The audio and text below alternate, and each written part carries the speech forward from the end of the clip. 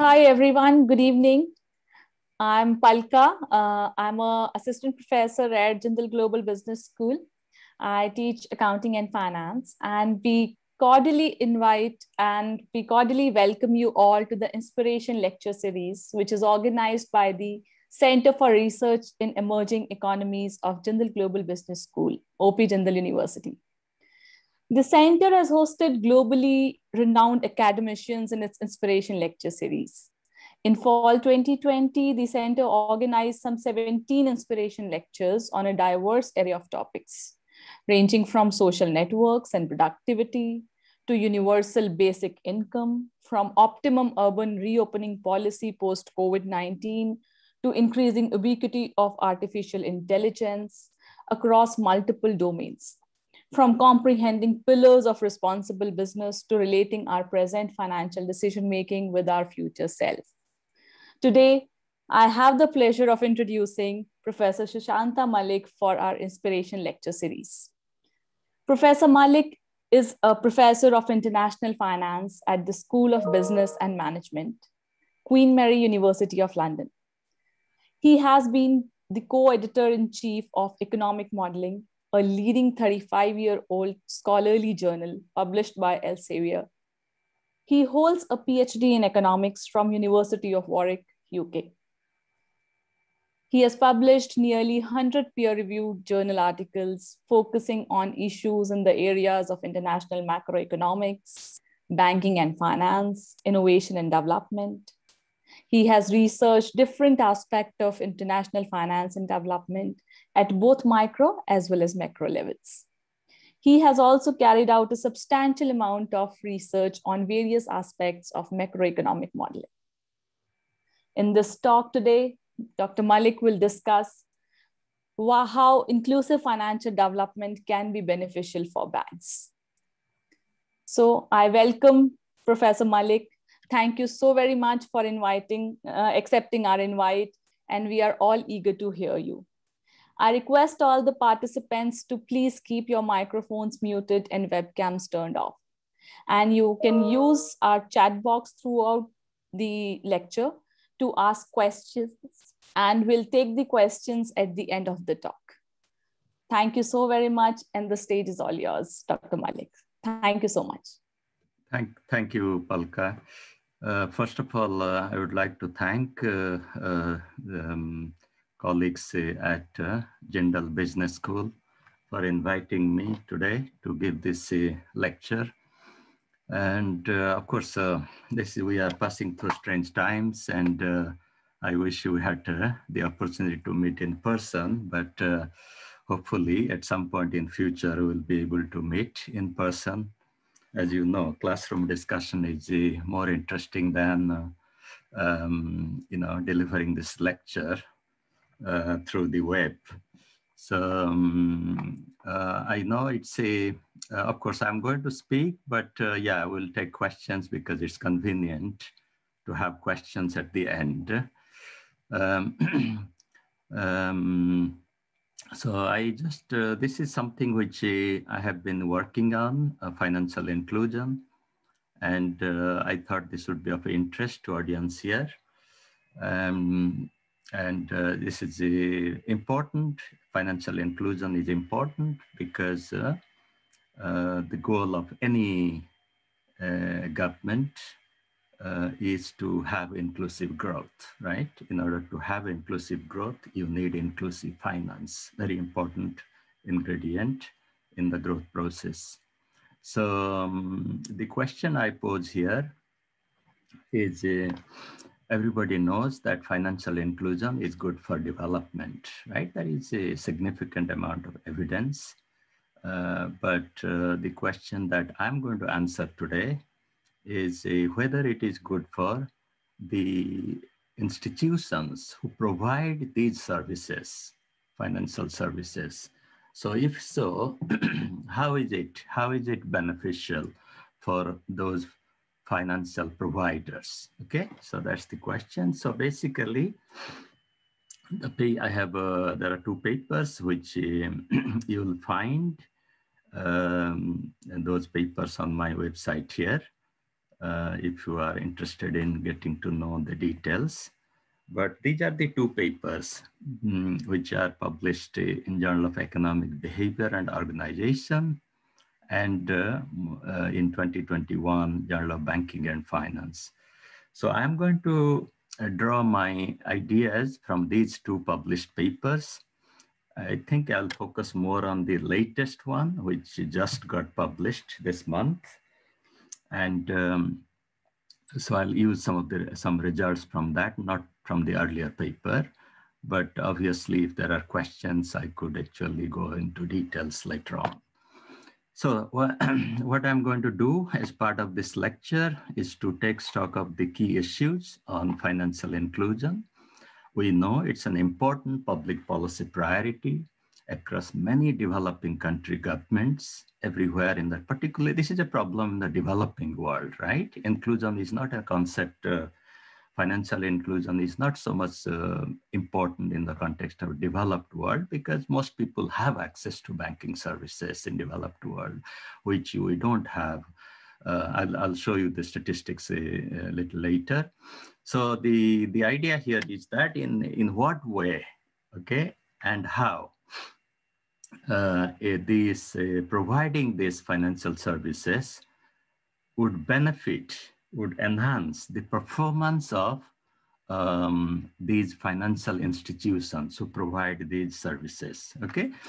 So we would like to know if it is going to be beneficial, then clearly one could establish that inclusion can be a channel, it can be a mechanism to improve the performance of banks. Okay, so that's my goal here in this lecture. And I'll use the evidence from this, mainly from the last, this recent paper, 2021, okay?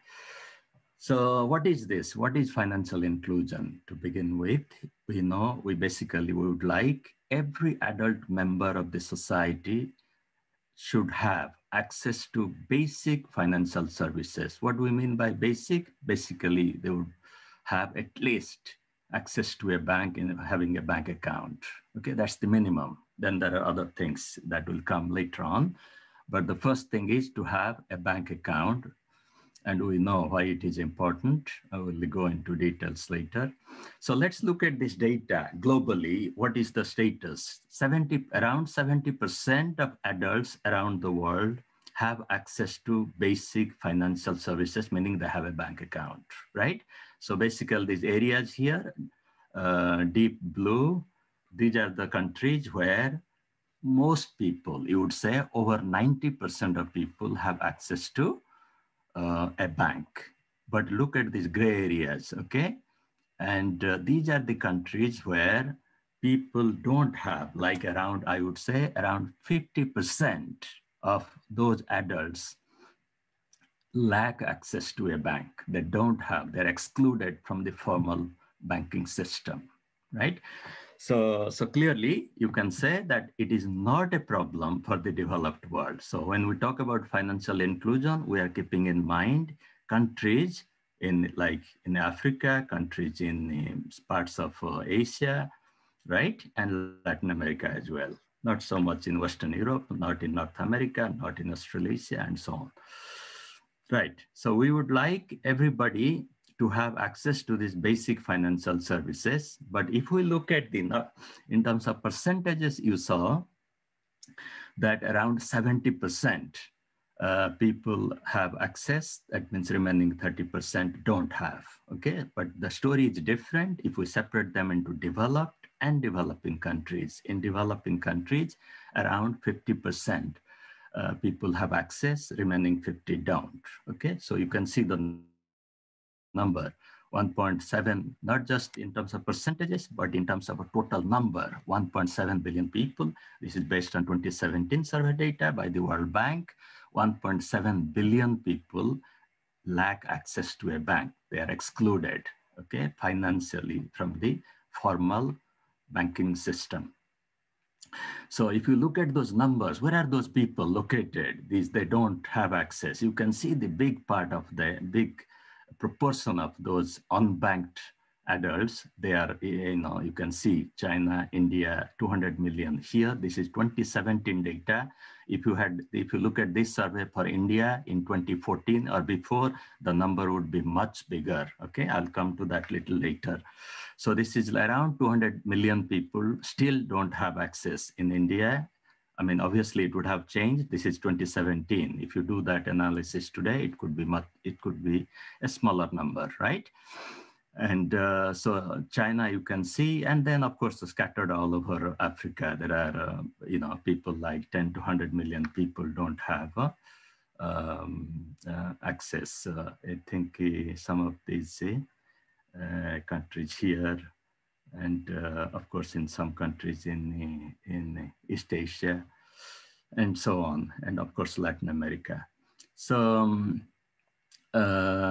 given that, what we have seen also at the same time, although people are excluded from the banking system, like around 1.7 billion people, but on the other hand, so what is happening? Banks are not allowing these people. They don't like these customers to be part of the banking system, right? Probably because it could be risky to serve small customers, like poor customers, right? And they don't want to have any business with them because they could be risky also if you have loan exposure. So therefore, on the other hand, there has been significant improvement in technology. Although people don't have, like small traders selling goods on the street, they don't have access to a bank. Clearly, they have access to technology in terms of mobile technology, right? You can see that people use mobile phone. I think most people use, I'll give that statistics here. The access to mobile phones and internet have significantly increased.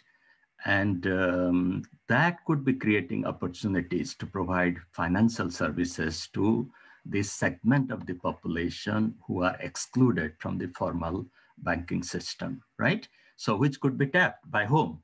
By people, by these network providers, by mobile providers, okay? If they're allowed to provide or undertake banking transactions. So which has been,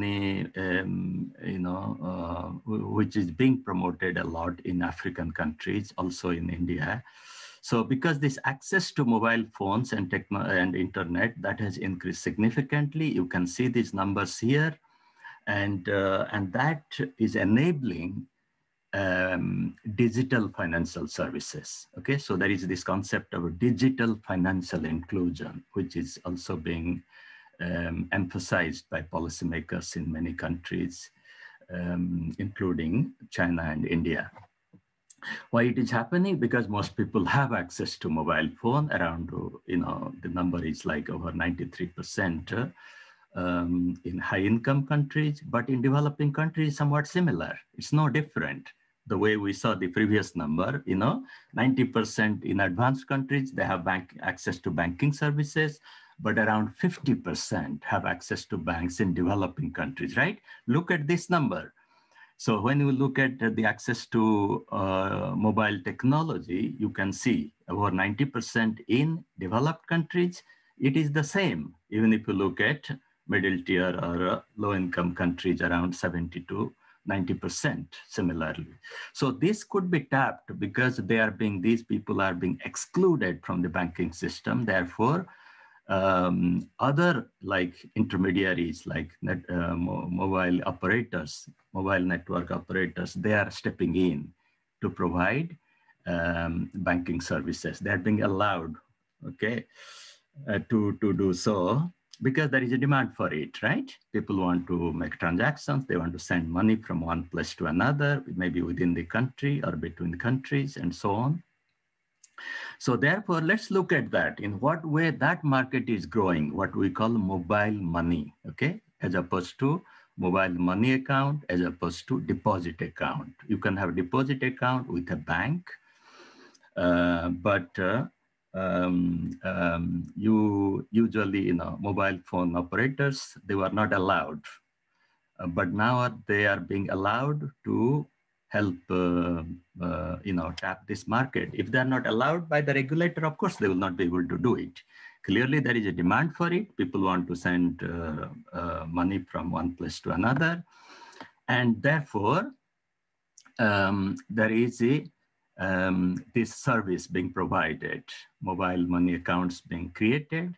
If you have a bank, if you have a mobile number, you can now go to your operator and open mobile money account, right? So still you can send money from one place to another, or to your contact in another place. You don't have to go through the bank, okay? So basically, banks can see there is competition. They would be losing these customers if they don't embrace these people into their system, right? So, and we all know that banks are always looking for new markets, new opportunities, and that's the way they could expand their business. Okay, you can't just always work with the same number of customers that you have had before. There is always this goal towards bringing in new customers, new people into your business. So there is this change in business model at the same time. So you can see here, India, there are other countries here that deep blue, meaning like 500 adults per 1,000. Okay, so you can see like 50% for every 1,000 adults have access to this mobile, or they have mobile money accounts, right?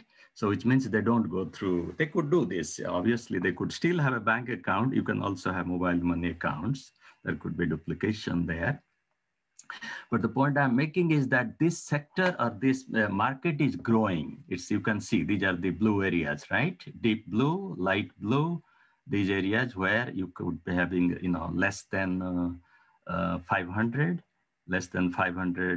adults per every 1,000. That's the data I took from IMF Financial Access Survey. So you can. So the point I'm making here is that there is a need for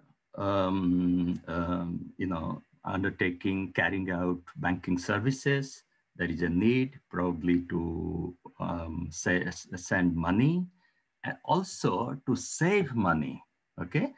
So as long as we think about sending money, clearly obviously there is going to be some gain. There could be fee income. These mobile operators could be earning that, right? Because banks are not taking these people in, so they would be losing that revenue, right? Now, so this is where clearly it's a benefit for these mobile operators. Now think about savings. When you save money through your mobile money account with these operators are not keeping money with themselves. What they will be doing? They will be putting that money in their bank account, wherever they have an account, right? Mobile operators, clearly they have bank account.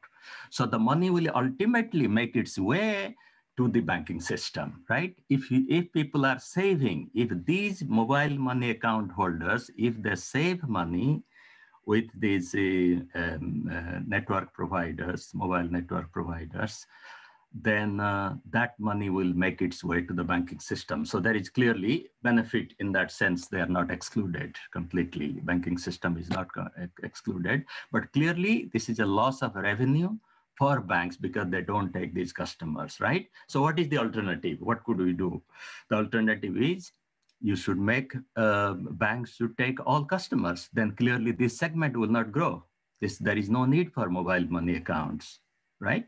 So, and this is an interesting, now this is where I'm going to bring in the case of India, which has been a revolutionary financial inclusion program introduced in 2014 by Government of India. And this has been described as revolutionary by the World Bank. And so if governments they adopt pro-access policies, that means to bring everybody into, or every adult into the banking system. Therefore, any policy that is introduced that will have an impact on these people. And there would be also, banks would exactly know in terms of the amount of money that is being saved with banks and so on. So let's look at this program and how what has been its goal, and so on. My goal is not here to evaluate the effectiveness of this program. That's not my goal. My goal here is to use this example to motivate what way it's going to be beneficial for banks. So this program, as you know, all of you know, this government of India launched this program, Pradhan Mantri Jan Dhan Yojana, on 28th August 2014. And within 2 weeks of the introduction of this scheme, banks were able to accumulate retail deposits of 15 billion Indian rupees, which is equivalent to 240 million US dollar, in 2 weeks, and they brought in 30 million new accounts. Okay, now look at this, its impact over last 6 years.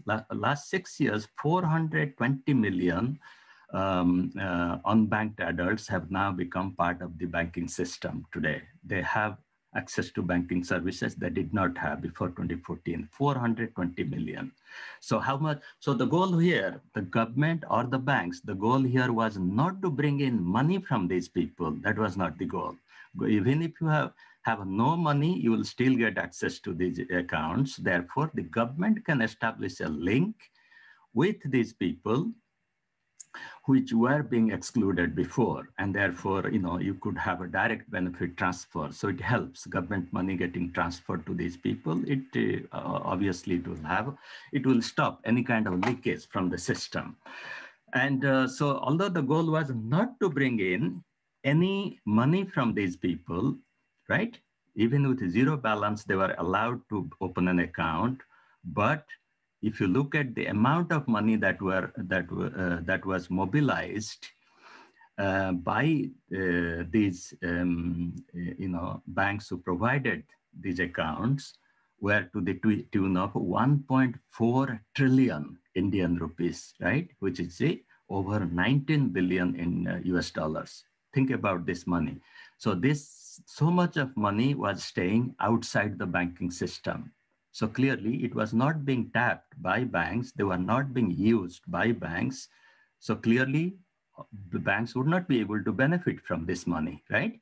So when you get this money, these are being available at a lower cost. Deposit rate, lending rate. If banks could make use of this money for productive investment, there is an interest rate spread. So clearly it is going to be beneficial. Directly, it will give rise to an increase in return on assets for these banks, right? So therefore, the point I'm making here is that if you allow these customers, if you embrace financial inclusion, what is the initial impact on banks? Immediately, you will see increase in deposits, because the money that was staying outside the banking system would be now part of the banking system. Therefore, and this could be because these funds are available at a lower cost. They are more stable. They're not going to leave the banks, right? I have been monitoring this number, and this number has been growing all the time. Really, if you look at last 6 years, this amount of money in these accounts, it has been growing steadily. And so you can think about that probably people, those who are saving, they don't really bring in money today and then take out money tomorrow, right? But when you think about what is the other side, other way that banks could get access to or have funding, there are two ways, right? One is retail deposits, deposit funding. Some banks rely on deposit funding. Some banks rely on wholesale funding, meaning they're borrowing from the interbank money market, right? So when you have this wholesale funding, that money could come in, money could go out. It's likely to be more volatile. Whereas when you have this, if there are some banks, they rely on deposit funding, some banks, they rely on other sources of funding. Therefore, so the banks, those who rely on deposit funding in order to undertake their business, so clearly they would be benefiting from this additional, from this mobilization of these deposits, right? Because these are low cost funds, and clearly, if you are investing in high-risk investments or investments which could give you higher return, that is going to be beneficial for banks. So my point is that this is just an example to illustrate that the initial impact is going to be through the deposit channel on banks. Okay, let's not bring in the loan side of the story that I will discuss later. But the immediate impact on banks is going to be through the deposit channel. So let me, that's how I'm going to motivate this idea, right? Let us look at what we are doing in this paper. My goal here is not to evaluate the program, the financial inclusion program by Government of India. That's not the goal. It could be done in a separate paper. But I'm just using that to motivate how it could be beneficial for banks. What is the channel, how it could happen. So it has been well documented in the literature. There you will find many papers which are written on this issue, that greater access to finance, okay, increases savings, it lowers income inequality, lowers poverty, and because it increases employment, it improves overall well-being. Okay, so this has been well documented in several papers. I'm not going to list those papers here, but there is very little in terms of understanding what way this kind of programs targeted towards people at the lower end of the income distribution, what way these services are going to benefit banks, in what way this type of inclusiveness can impact soundness of banks in terms of bank performance. So if it can help, clearly this is going to be also important to have inclusive financial development and growth. Okay, so first I'm going to define how do we do this. There are three different ways I'm going to do this in this paper. First, we will be doing through the supply side, what banks provide. Then we'll be looking at what people demand from the demand side, using a different data set. And then I'll look at, towards the end of this talk, I'll look at a specific policy intervention and to countries which have embraced that pro-access policy and countries who didn't do anything about that. So these are three different things I'm going to talk as part of this lecture. So first, I begin with this idea of, there are two dimensions here, outreach and usage, okay? So when we talk about outreach of banking services, we refer to, it could happen both demographically and geographically. Okay, so it can be when banks provide these services. Okay, let's keep in mind these are traditional mode of providing banking services, right? Bank branches, ATMs, these are the traditional ways that banks reach out to their customers. And, but of course, things have changed now. There is so much of mobile banking now. This is a new thing. You don't have to really go to a branch. So the demand for that, services at the bank is not so much there. People do most things through mobile banking. So these are two different concepts. Mobile banking is something which is provided by the banks, okay? When we talk about mobile money accounts, those are the things which are not provided by banks. They are provided by non-banks, but they are not financial institutions. They are mobile operators. Let's keep that distinction clear. So we have this demographic, meaning number of bank branches and ATMs for 100,000 people, for every 100,000 people. Therefore, it's comparable across countries, okay? If we don't do that, we will not be able to compare across countries there. And the second, geographic outreach. And here we look at per 1,000 square kilometer. Within that area, how many bank branches and how many ATMs are provided by the banking system in each country. So remember, this data is going to be at country level. For every country, we'll have like around 100 countries here in this research. For the usage dimension, we are using the number of, this is like exploring the depth, financial depth. So this, you could categorize this as financial breadth, right? How widespread the service network is, geographically and demographically. And here is like a number of bank accounts for 1,000 people, right? So this basically captures the depth of financial access. So clearly, you would think these things are correlated, right? Because this is like the banking's geographic and demographic outreach, and here also the same bank accounts. So clearly there is a high correlation if you check. So what we do is we have to extract the common variation across these indicators. So what we do first, we try to check only the outreach index we construct by taking these 4 different indicators. These are 4 different indicators, highly correlated, and therefore we extract a common variation, and we call that index as outreach index. This is basically one data point, one indicator. So clearly there's nothing to do. So now we can combine outreach, outreach with usage. Okay, those two we combine, we create another index. So these are outreach is a sub-index, and then we combine the two, we create the overall index of financial inclusion. Okay, so let's look at the data. We do that across countries.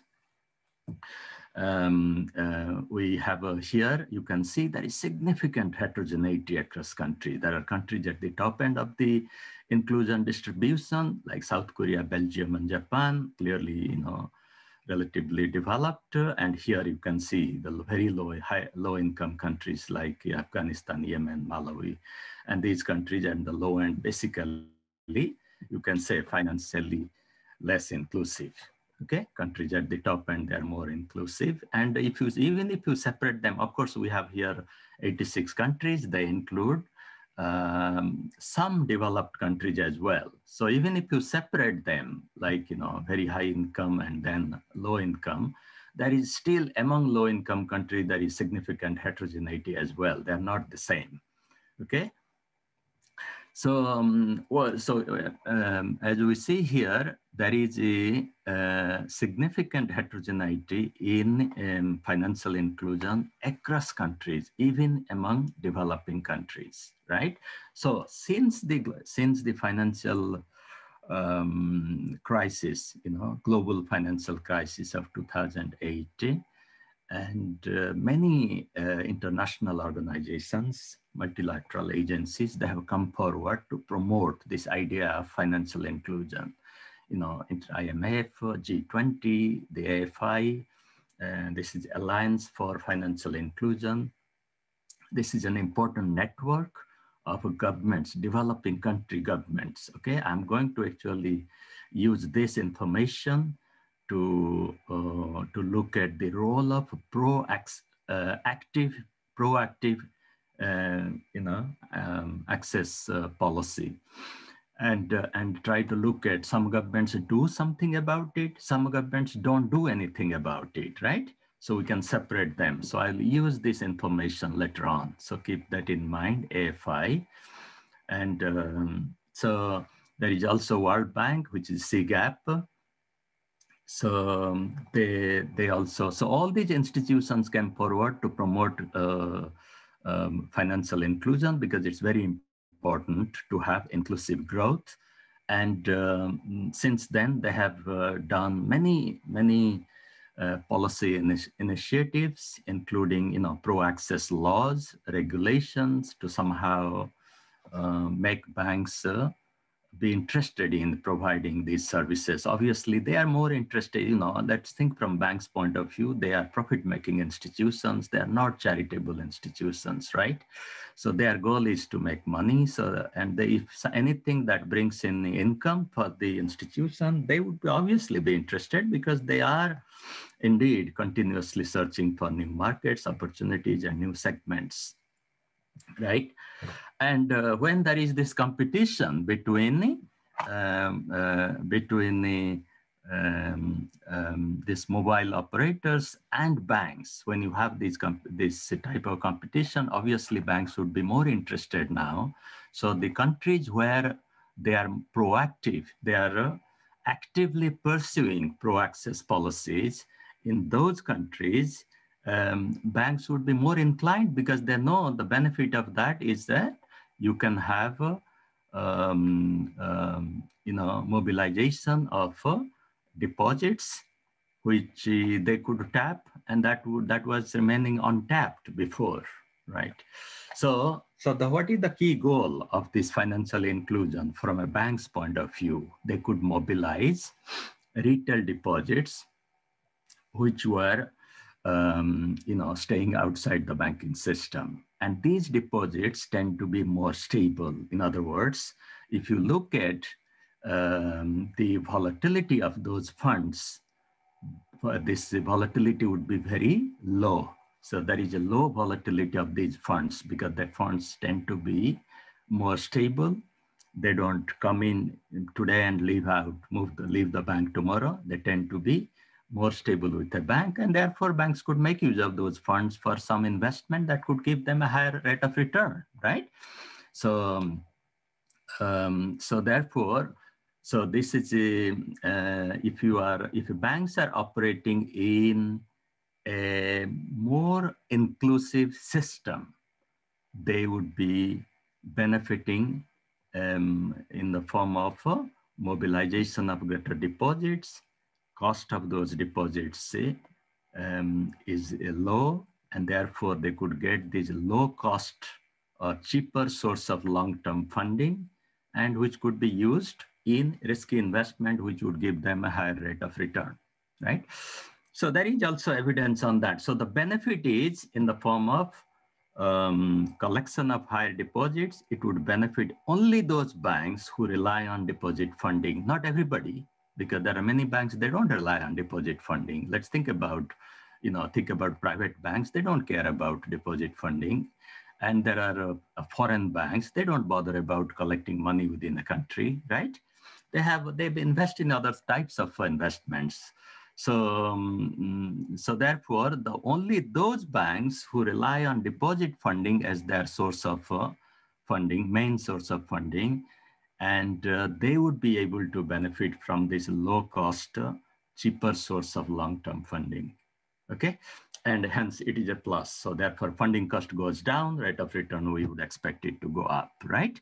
Now, let's think about this. This is funding cost is the benefit. There is also, when you operate across different regions within a country, and there is also cost. Operating cost could go up. Operating, if your branches are away from the headquarters, there is monitoring cost. There could be, if it's a complex organizational and product structure, there is also cost depending on the customer base and so on. So where you operate, if you don't have customers in that area, it's also, there is going to be the operating cost could be higher in those branches relative to the branches which are located in cities, right? So therefore, there is this element of operational cost. So if this operational cost, if they dominate, funding cost, clearly banks will not benefit. They would only benefit if this funding, because this decline in funding cost is significantly, if it's going to,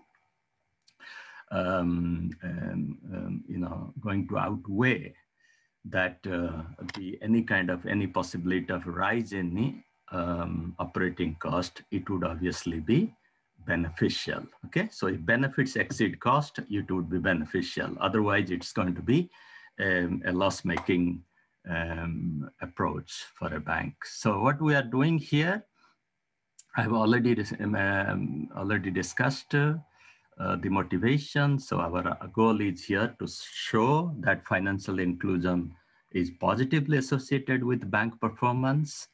And the second hypothesis that we look at is that different countries have different types of banking restrictions on banking activities. There are restrictions on capital requirement. There is high capital stringency. They need to set aside this capital buffer, capital conservation buffer, capital counter-cyclical capital buffer, all these requirements are there because it's in bad times. It is going to be beneficial for banks, right? If you have additional capital. So in the presence of those restrictions still, whether banks would still be interested in doing financial inclusion or not, right? So that's the story, that's the idea. So we consider here two key regulations, only two, and not looking at many things. First one is the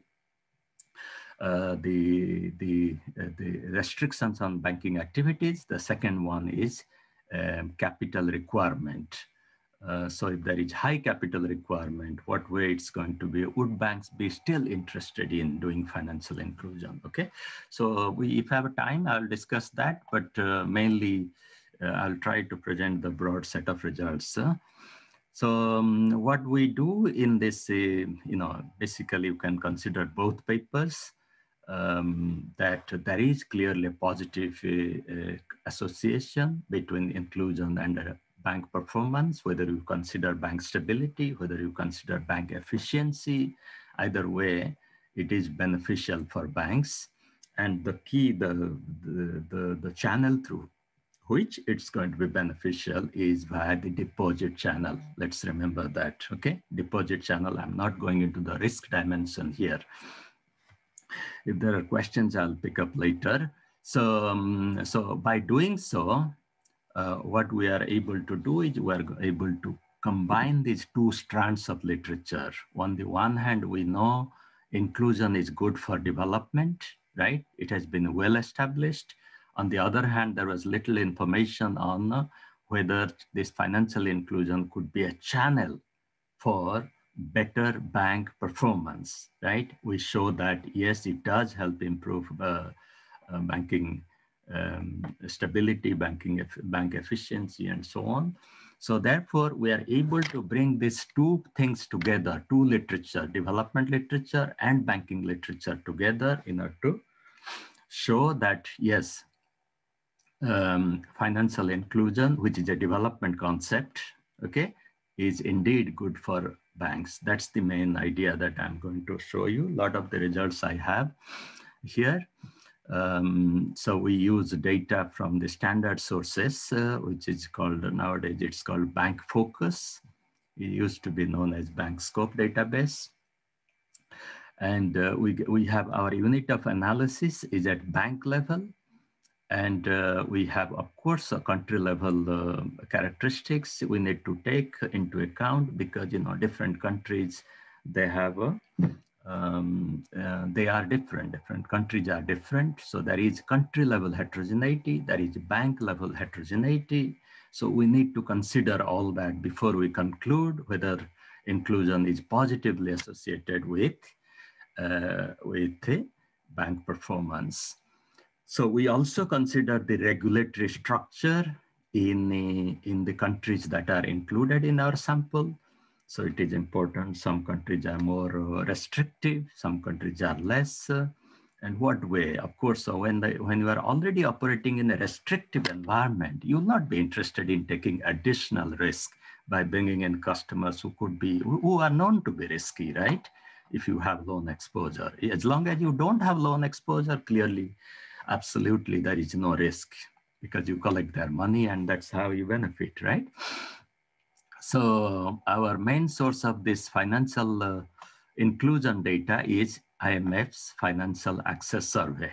This is the data set. It's publicly available. Anybody can download this data and you can undertake analysis. What we do, because there are this four different four closely related indicators of outreach, and then another indicator usage. And hence, we need to first construct a sub-index, okay, of outreach. We do that here. It's a kind of standard principal components analysis where you have these four different indicators. I goes from 1 to 4. And these weights are being determined, then combined, and we construct this outreach index. And subsequently, we then combine outreach with usage. We call that as an inclusion index, financial inclusion index, right? And that's the data you have seen. Now what I'm going to do is show you as inclusion, as financial inclusion increases, countries with greater level of financial inclusion, you can see, tend to have banks with higher level of stability, okay? So here we are using the standard accounting score. This is the accounting, accounting indicator, Z score, which is somewhat backward looking. And but it gives you an idea that banks, those who are operating in countries with greater level of financial inclusion, tend to be relatively more stable. Okay, so clearly there is a significant heterogeneity. It's not that every bank is on this similar experience. There is also higher level of inclusion and higher level of, but on average you could tell that story, that there is a positive correlation, but you cannot really conclude anything from this, any causal inference. So what we have to do for that is we have to control for, because the countries are different, all these countries are different, we need to control for their unobserved heterogeneity, right? And anything that is observed, clearly you can control for observed heterogeneity, that will have controls. But unobserved, you need to take into account, introducing some dummies to capture that, and then estimate those regressions, which I will do that now. And whether we use stability score or use efficiency score. Efficiency, when we do, this can be done in many different ways. Okay, we have just done with using a standard approach, DA approach, to calculate efficiency. When we talk about efficiency, what does it mean? It means, like, every country, you have a different efficiency frontier, right? There are banks, there are better performing banks, there are poorly performing banks, those who are close to the frontier banks, okay? And so clearly they will have a high efficiency score, right? It's bounded between 0 and 1. So that's the efficiency score. So you have high efficiency, low efficiency.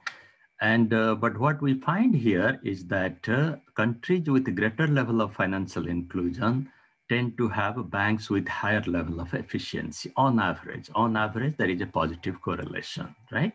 But clearly, as I said, there is significant heterogeneity across these countries. So this is country level information, financial inclusion. This is bank level. Of course, we take an average for each country in order to do this scatter plot. So very quickly, we are trying to, in this set of results, I'm trying to estimate the impact of inclusion on efficiency while controlling for observed heterogeneity across banks, okay?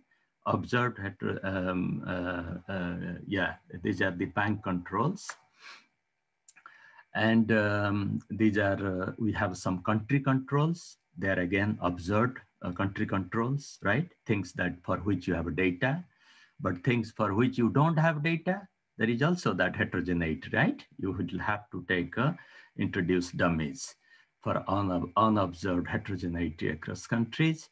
We also have year dummies and so on. And then, so clearly I is across banks, J is across countries, T is over time. Our time dimension here is 2004 to 2015. That's the data set we have used until 2015.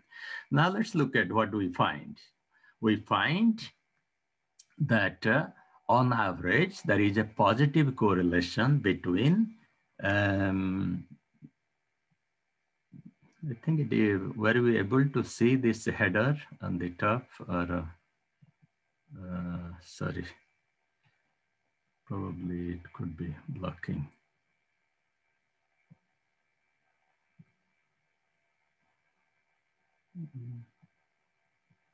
I'm sorry about that. So there is clearly a positive correlation between the inclusion and efficiency, whether you consider the overall index or the sub-index, outreach and usage separately, you tend to find there is a positive correlation. And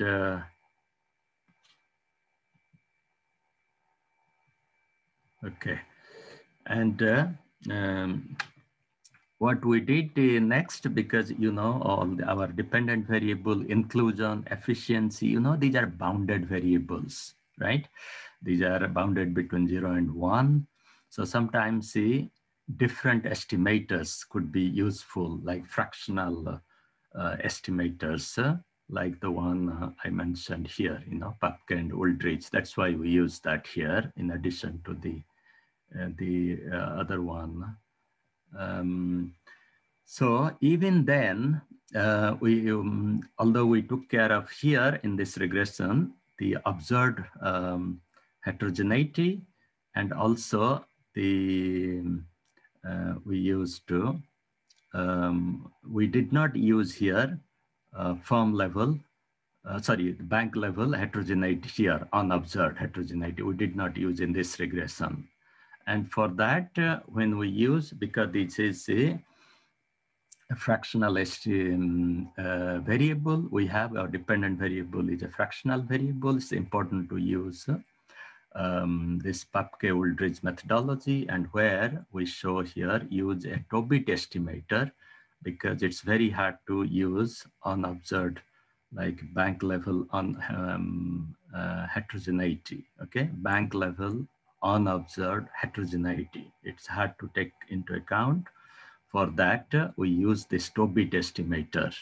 Okay, and even when we do that, you can see with regard to outreach, it's insignificant. Okay, it's not on average, it's not significant.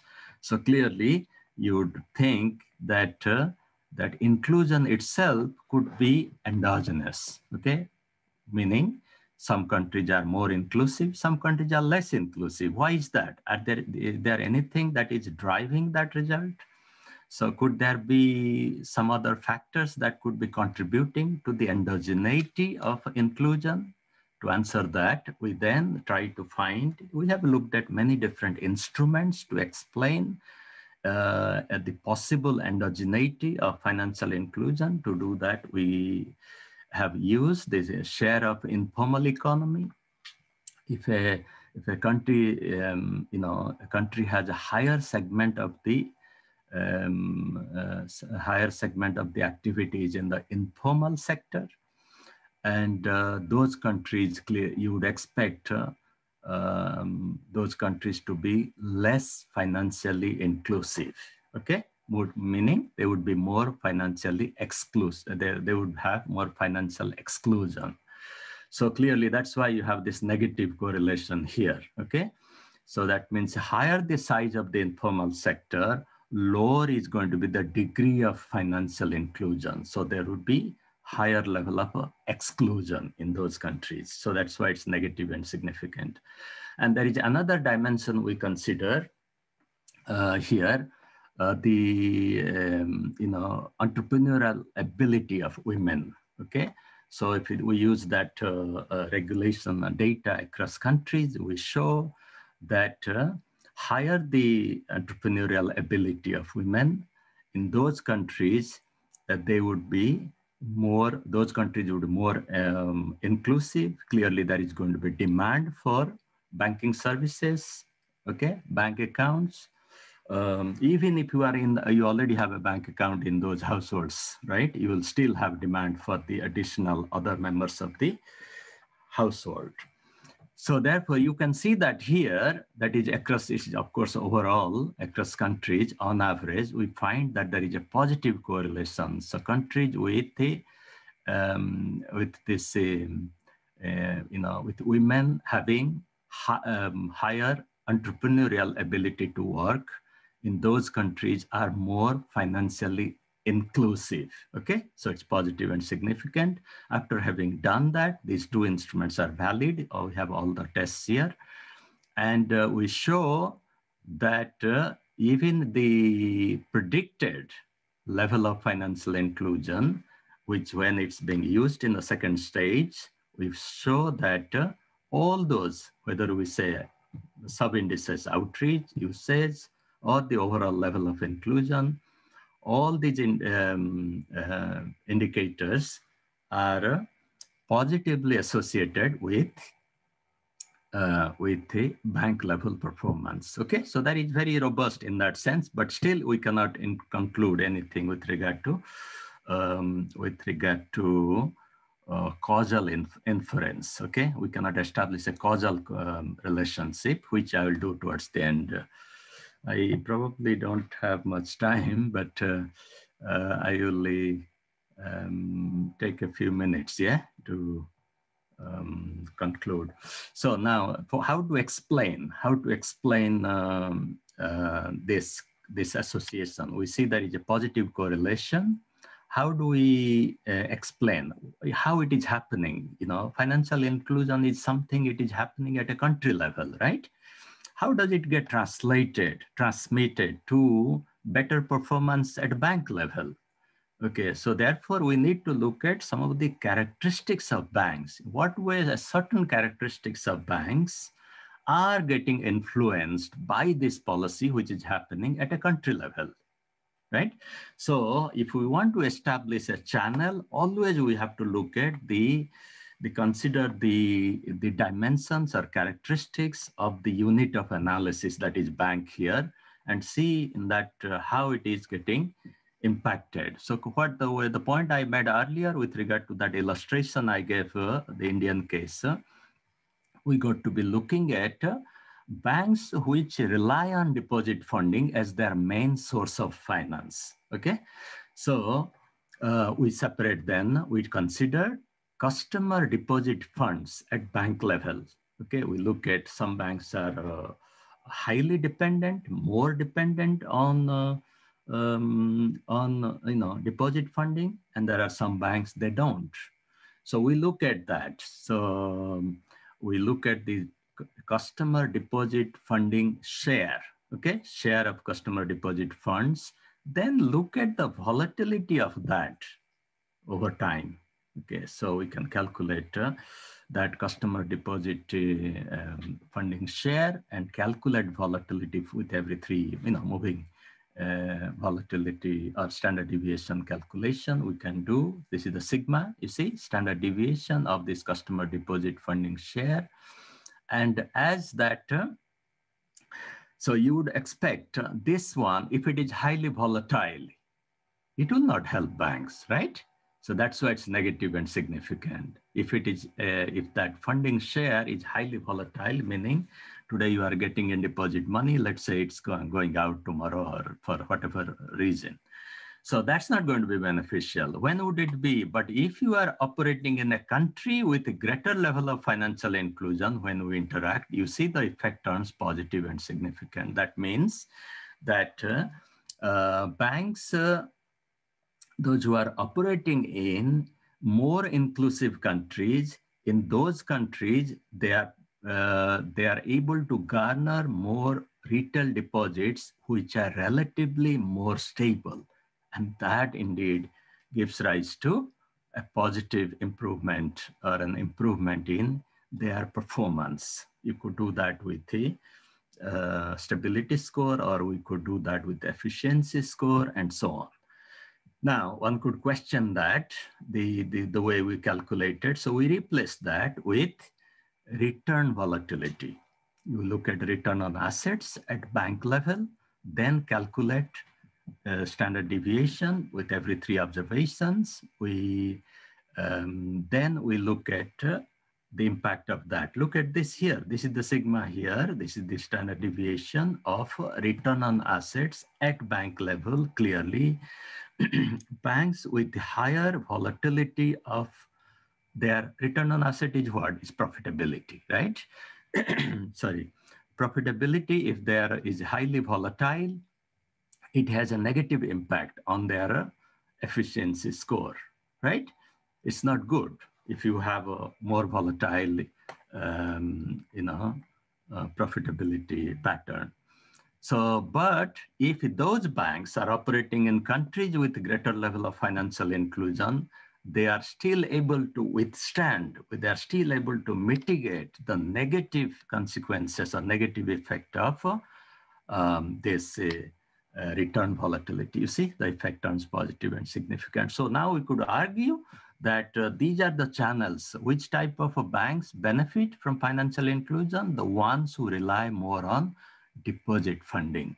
And that's the main benefit of financial inclusion. The benefit comes through deposit channel, not to begin with, okay? We could also argue, because we looked at the overall coefficient, right, on average, but clearly this effect could be different for different banks, right? So what we do is here, we'll try to look at this relationship between inclusion and efficiency at different points on their performance distribution. What is performance here? Bank efficiency score. So we look at some are more efficient banks, some are less efficient banks. You can look at that. Those who are more efficient, they are not interested in inclusion. So that's why the effect here is insignificant. It doesn't matter for those very better performing banks. You can think about private banks, foreign banks, they're not interested in inclusion. So it's basically visible in the context of banks which are primarily middle tier banks, okay? Those who are in the middle of this distribution, they tend to benefit more from inclusion. So not very top tier banks, not very low tier banks. They also don't benefit because, nobody wants to go and put their money with a bank which is a bad bank, right? Or is a less not performing bank. So there are risks. So that is something, sometimes people make mistakes. They go to banks because they don't know what the bank is doing. So there is that asymmetric information. So this, although we are getting this result, but as I discussed earlier, this is an issue for more for developing and emerging market economies, not for advanced countries, right? Because in our sample that I used, we have so many advanced countries also in there. Not many, majority are developing.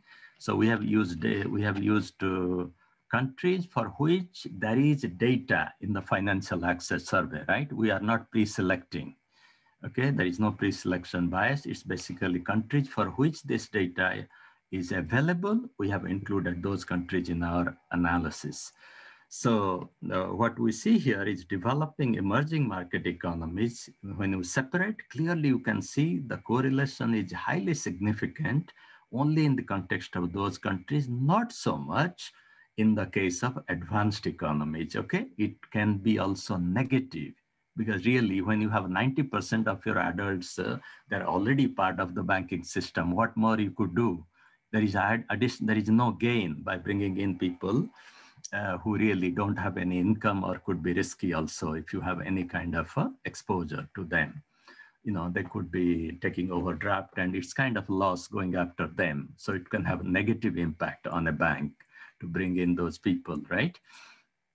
So therefore, we need to exclude these advanced economies from the analysis, then undertake this. Either we do this classification on the basis of income per capita, GDP per capita, and then we separate it, or consider credit to GDP ratio, and then consider countries which are more financially developed, countries which are less financially developed. So the ones who are more financially developed, you will take their private credit to GDP ratio above the sample mean, and then run that regression. We find that the countries which are more financially developed, they don't benefit from inclusion. You can see statistically significant and negative here, okay? So really not much gain from inclusion in those countries. But if you are in countries which have a lower level of financial development, in those countries, there is room for inclusive financial development. You can bring in more people because they are there but they don't have access. And that is beneficial. We also show that here, even even in separating countries. Now, this regulation, there is this idea, but we have not much time, right? I was supposed to speak for 1 hour. So can I take maybe 5 minutes to conclude? Yeah. Yeah, sure, please. Yeah. So, okay. So this is one I mentioned about regulation to begin with. There was a hypothesis that we'd consider 2 regulations, countries with a higher level of restrictions on banking activities, right? What they can do, what they're not allowed to do, things like that. We use that data.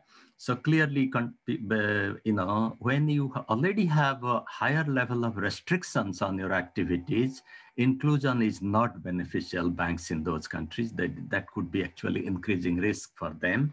So it's kind of negatively correlated and significant as well. On the other hand, when we consider capital requirement, right? Banks need to maintain, right? 8.58% or 12%, depending on these different types of regulations. Some countries comply, some countries don't comply.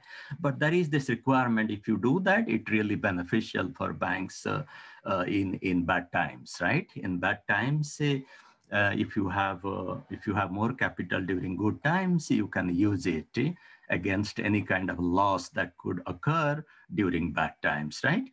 So when you are operating in an inclusive system, even if you have higher level of capital stringency, still it is going to be beneficial because you have access to this deposit funds, right? Which you could use and to invest or to explore high return investments, right? Risky investments. In other words, it could increase the upper limit for risky investment. You are restricted how much risky investment one could go for. But if you have higher level of deposit funds, funding is not an issue. In those countries, banks could actually still find it beneficial, even in the presence of capital, higher level of capital requirement. Okay, that's why the effect is positive and significant. We show that in doing this marginal plots. You can see here, the effect even increases. If you are in a more inclusive system, even with higher level of capital regulation, it is still beneficial, which is not the case if you are in a restrictive, very restrictive system. Okay, we explain this using a theoretical model and keeping the loan exposure constant. And we show that how this deposit channel could benefit banks. I don't have time to go through that, but you could look at the paper which is there, or if there are questions, I can go into that. Now, so far I just spoke about, I just have 2 more slides, I'll be quick.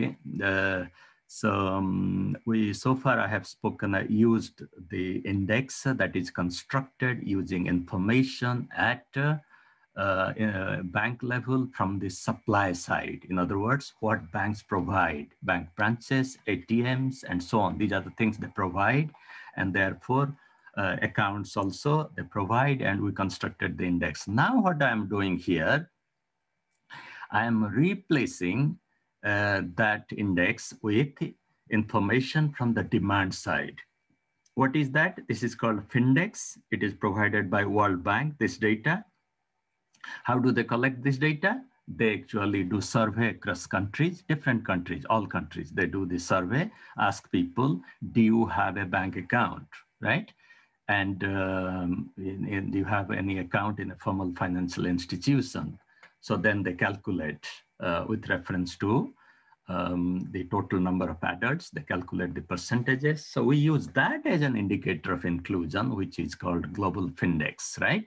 When we use that, and then we look at the performance, bank performance in those countries, it's still positive and statistically significant, okay? Similarly, there is also another indicator called same Findex, but it uses information in terms of do you have a, this is a question they ask, do you have a savings in a financial institution? If it is yes, then basically they count those number of people relative to total number of adults in that country and compute the percentage. And we use that information here, and you can see here, it is also positive and statistical significant. And this information is coming from the demand side. It is not what banks provide, right?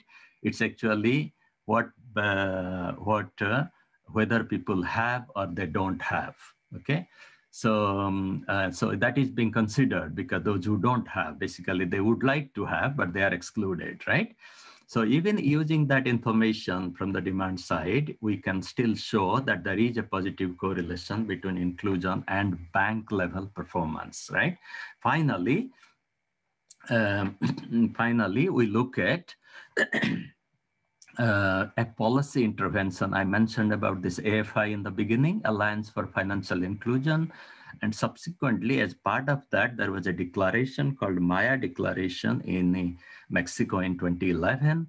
And in that summit in Mexico, countries actually came together to introduce policies to have a pro-access agenda, okay, to allow people to get included in the banking system, formal banking system. So therefore, once you are part of this network, you are likely to do something about it. There are some commitments. If you look at the Maya Declaration, it's in the paper, the number of things you got to do.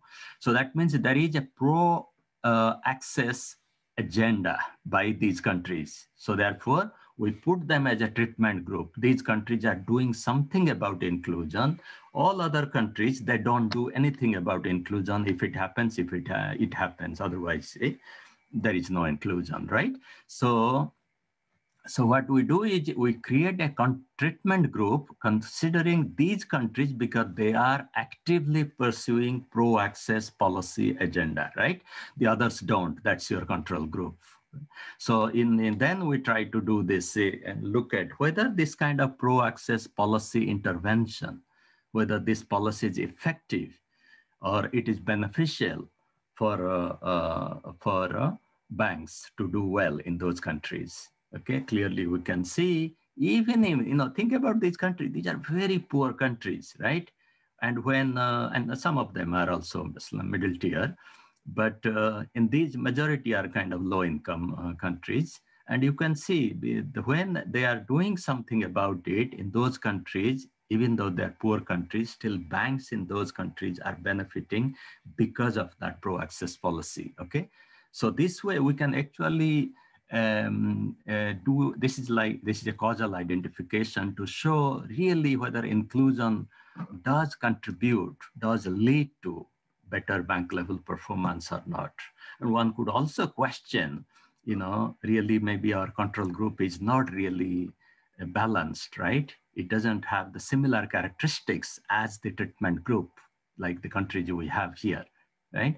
So what we do then, we try to match the characteristics of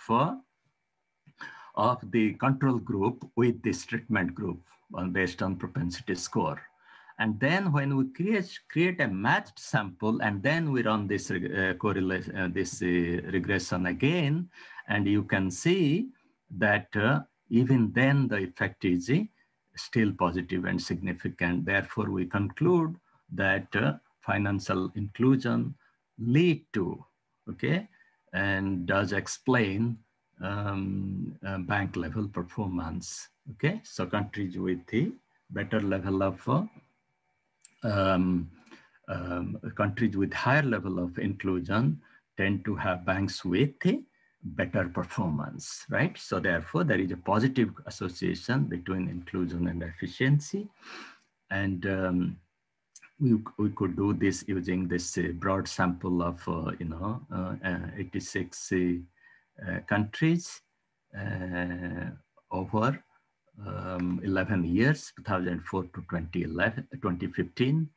And this relationship is stronger in countries with limited restrictions on banking activities, or even in countries with higher level of capital regulation. Okay. So with regard to exploring channels, we showed that inclusion helps banks to lower return volatility and to also mitigate any negative effect due to customer deposit funding share. Okay, so therefore, it is through that deposit channel, banks are better off. And this also is robust, even if we consider less developed financial markets and separating them from more developed financial market or more developed economies relative to emerging and developing countries. We find that this inclusive financial development is more apparent in countries with less developed financial markets, because there is room to do so, room to bring in people, those who are excluded from the banking system, even by exploiting a cross-country and temporal variation, considering the timing of inclusive financial agenda in a DID setup, difference in differences setup. We show that enabling inclusive financial environment is indeed beneficial for banks. Okay, I stop there. I'm sorry, I took a bit longer. Yeah, thank you. I stop there. Yeah. Thank you so much. Thank you so much, Professor Sushanta. That was really insightful. I would like to open the floor for the question and answers now. If I can request Professor Chitrakalp to go first.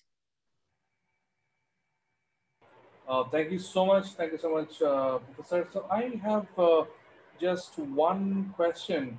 So my question is that in one of the slides where you showed the results of your IV topic model, there are the two of the variables that you have included. One is share of informal economy and women's entrepreneurial ability. So I was wondering, can there be an interaction effect between these two? Because at least in India, in rural areas, we have seen that in informally, women have been, they have shown to have entrepreneurial activities in an informal way. Okay, so basically, we are saying that there is kind of some correlation between those two instruments, right? Because really, and this entrepreneur ability, I think that is capturing regulation in so countries, those who have some regulation, and there are countries that probably don't allow, right, women to work. So maybe, so that it's it's a coding variable which we took from the World Bank data set. I think it's women, business, and law, that sort of data set. It's a legal variable. And but I take your point that there could be some degree of correlation between the two, and one could introduce, but in the kind of interaction term in that same regression, right? That's what you are saying. Yes, yes.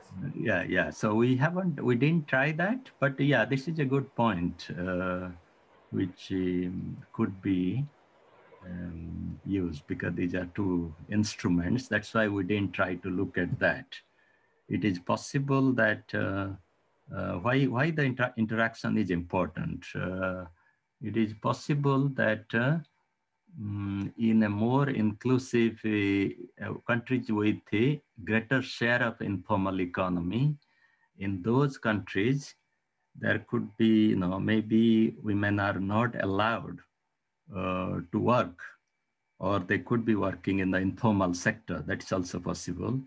So hence, there could be some overlap between these two variables. So, but yeah, I take the point. Yeah, it could be checked if it is still significant or not. Thank you. When I this question came into my mind because I was thinking about the Grameen Bank experience in Bangladesh, and how the women form small cooperative societies and self-help groups. So that's. Yeah. No, I take your point. That is a good point. See, we, just to kind of mention, we tried with many different instruments. In the paper has gone through like 4 or 5 rounds of revision, but different round we were using like different instruments. We used initially mobile subscription, and then that we had to drop because it could be correlated, access to internet we had. So you see, there are a lot of variables we have tried, and we are kind of discarding and then using new one just to please the referees. So these are the final two we kind of settled with. But I take your point. It's always hard to find external instruments for any explanatory variable that could be endogenous. It's very hard. That's why this concept of this causal identification is becoming so important to make a point on any correlation between the two variables. Yeah. But again, I say, yeah, we don't have this could be done. We don't have self-help group information, so that could have been also used. Yeah, that is something which one could do, looking at focusing on one particular country rather than a cross-country exercise. Because this is a very Indian concept, right? Self-help group, and it's not probably, I don't think it's in that, it's happening in different ways. In Africa, they don't do similar way, but in different ways. So therefore, the comparability across countries would be a problem. But to do an individual, one country, one could actually do this exercise with that information. So there is one question here in the chat box. I'm looking at it. Zero balance accounts, does the usage dimension account for this? Usage dimension basically counts how many accounts are there. So it could be taking, if any account, even with a zero balance, it will still be part of it. It's just a number of accounts, right? That's what it does, a number. And there could be, I agree, there could be the possibility of multiple accounts by the same individual. That is possible. Clearly it's there, we all have multiple accounts, right? And but it doesn't happen for people probably at the lower end of the income distribution, but it does happen at the kind of middle to top tier, top end of the income distribution. Those people tend to have multiple accounts. But we have tried to deal with that, because this is a point actually even the referee raised this point. Multiple accounts. So you will see in the paper, there is a bit of discussion by adjusting the data. We have done some kind of adjustment, but yeah, this is a problem. We cannot get away from that problem. Multiple accounts would be there. One could do some kind of adjustment, but that won't be a perfect way to deal with that. Yeah, financial literacy. There is this problem, a question about financial literacy. That is possible. Those who are not financially aware, they may not be able to use the, banking, or they might not be inclusive. So therefore, that could explain the endogeneity of financial inclusion. That is possible, but that it's all about having information on financial literacy across countries. If you can get hold of that, but it's definitely a good instrument. Okay, level of financial literacy across countries. If people are more aware, yes, obviously they would be. They will be part of the banking system.